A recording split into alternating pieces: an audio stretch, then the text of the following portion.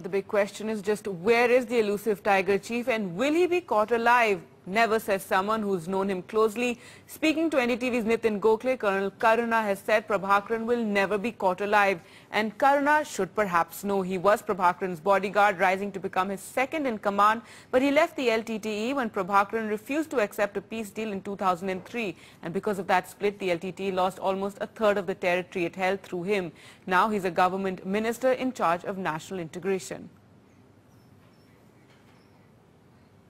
So I think he never surrendered because if he a good leader, he can't surrender because lot of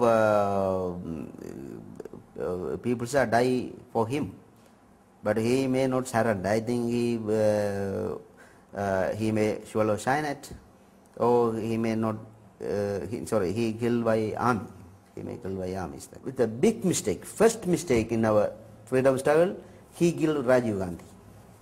Without anybody's knowledge, he and Fortu made a plan and to kill the Rajiv Gandhi.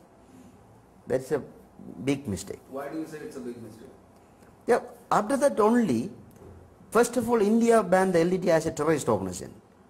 And after that, more than 26 countries, following that India ideas, more than 26 countries banned the LTTE as a terrorist organization.